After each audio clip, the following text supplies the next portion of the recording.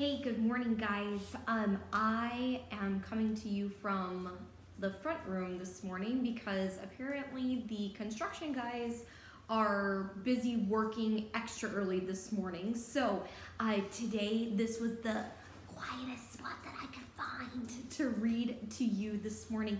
Now, the cool thing about ladybugs is the larva, the pupa, after it hatches from the egg, looks nothing like a full-grown ladybug. And today, guys, we are going to dive into some other insects as well that have babies that look completely different than their adult stage. And so that metamorphosis, that many changes in their life cycle.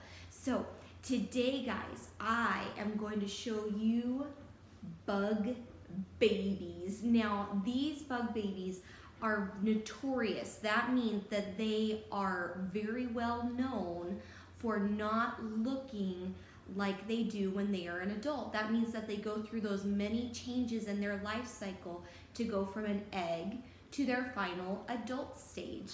And we can already tell from the front cover that this book is what? This book is definitely full of photographs. So that means that this is going to be an informational text and it's going to be non-fiction real. Now, I'm going to look at the front cover and already I'm seeing some little squiggly things. And I bet you could tell what those squiggly things are. They look kind of like caterpillars, don't they? So maybe we're going to see a butterfly life cycle in here. Let's see if we can have any other information from the back cover doing a book walk. Oh man, I recognize that caterpillar. I believe that that's a caterpillar of a monarch. I may be wrong, but I'm not quite for sure. So let's look on the title page because we know that we can look on the title page and guess what? It doesn't have any photographs, so we can't get any additional information except for the fact that this book is about bug babies. Now, here we go. This book is going to have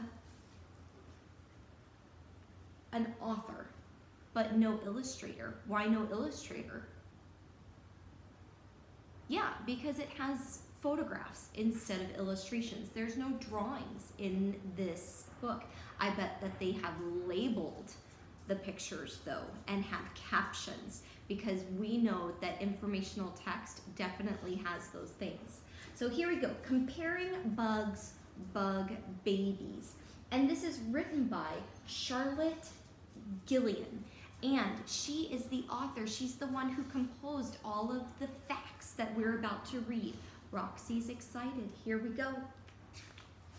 Oh man, tell me, what is this? What is this? What is it, Roxy? Oh man, she doesn't know. It's the table of contents. Remember when we have informational text, it has a table of contents so that we can tell if I just want to look at caring for bug babies, then I know that I can look at page 210's 20 in order to find that chapter. But we're just going to start at the beginning. Are you ready, Roxy? She's ready. Here we go.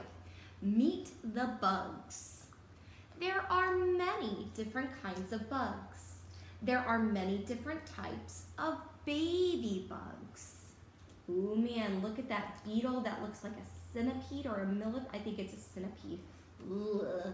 All of those exoskeletons. Remember, an exoskeleton is on the outside of the body.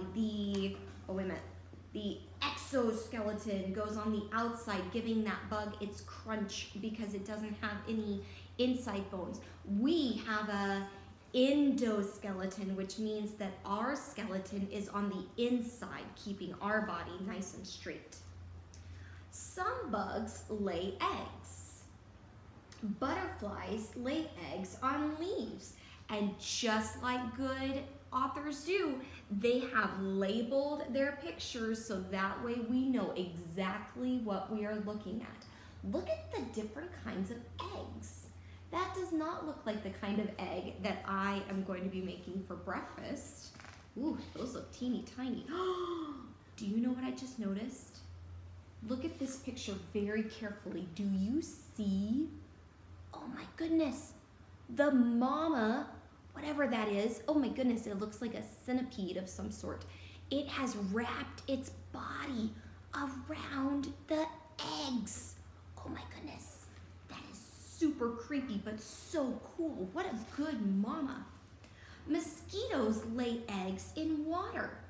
Flies lay eggs on food. Ooh, that's why you never want to let a fly lay or land on your food. Oh my goodness, look at that.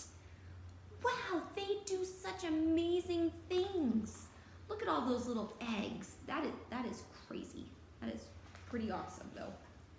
Some spiders put a silk case around their eggs. Some spiders hang their eggs from a silk thread. Now guys, I have to say, that looks really pretty, all right?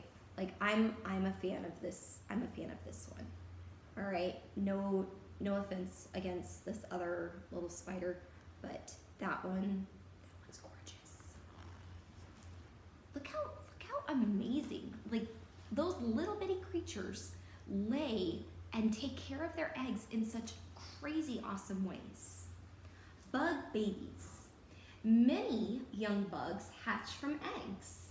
Many young bugs look like adult bugs. So now these are called an adult wood louse, and these are the young wood louse. So they look like their parent when they hatch. So they do not have to go through a metamorphosis, the many changes. They look exactly like their parent as soon as they hatch. But some of them, as we know, like the caterpillar and now the ladybug, they definitely go through many changes. Ooh, I think that those kind of look like the roly-polies that I find outside. Young centipedes look like adult centipedes, only they don't have the same color. So, oh gracious. Young spiders look like adult spiders. So here we go. I'm going to show you these pictures up close because do you see that? Do you see that? Look at that.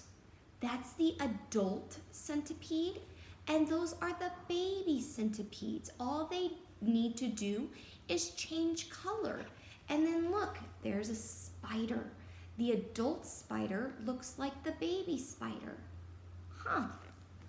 That is so cool. They don't have to go through those stages.